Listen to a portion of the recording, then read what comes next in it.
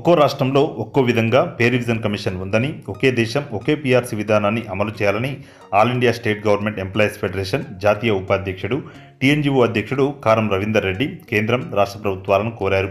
దేశవ్యాప్తంగా contributory pension scheme విధానాన్ని రద్దు చేసి పాత పెన్షన్ విధానం పునరుద్ధరించాలని డిమాండ్ చేశారు. సిపిఎస్ రద్దుపై నిర్ణయం తీసుకోవడానికి రాష్ట్రాలకు అధికారాలు ఇచ్చేలా పీఎఫ్ఆర్డీఏ చట్టాల్లో మార్పులు చేయాలని కేంద్ర ప్రభుత్వానికి విజ్ఞప్తి చేశారు. గురువారం ఏఐఎస్జీఈఎఫ్ పిలుపు మేరకు ఆల్ ఇండియా డిమాండ్స్ డేను టీఎన్జీఓ కేంద్ర సంఘం ఆధ్వర్యంలో హైదరాబాద్లో డీఈఓ ఆఫీసులో నిర్వహించారు. ఈ సందర్భంగా రవీందర్ రెడ్డి మాట్లాడుతూ కాంట్రాక్ట్ క్యాజువల్ ఉద్యోగులను వెంటనే రెగ్యులర్ చేయాలని, కాంట్రాక్ట్ ఉద్యోగులకు రెగ్యులర్ ఉద్యోగులతో సమానంగా వేతనాలు, సెలవులు, దహన సంస్కారాల ఖర్చులు, ఈహెచ్ఎస్ సౌకర్యాలు కల్పించాలని కోరారు. దేశవ్యాప్తంగా 20 లక్షలకు పైగా ఖాళీలు ఉన్నాయని వెంటనే నియామకాలు చేపట్టాలని డిమాండ్ చేశారు.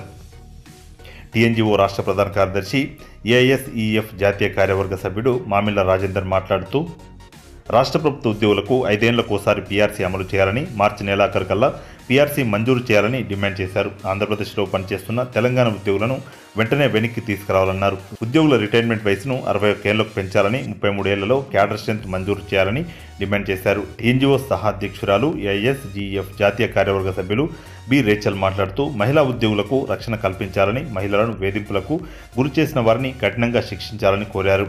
కార్యక్రమంలో టీఎన్జీఓ హైదరాబాద్ జిల్లా అధ్యక్ష కార్యదర్శులు ముజీబ్, ప్రభాకర్, రంగారెడ్డి జిల్లా అధ్యక్ష కార్యదర్శులు లక్ష్మణ్ బుచ్చిరెడ్డి, హైదరాబాద్ సిటీ అధ్యక్ష కార్యదర్శులు రాయకంటి ప్రతాప్, శ్రీకాంత్, పలువురు ఉద్యోగులు పాల్గొన్నారు.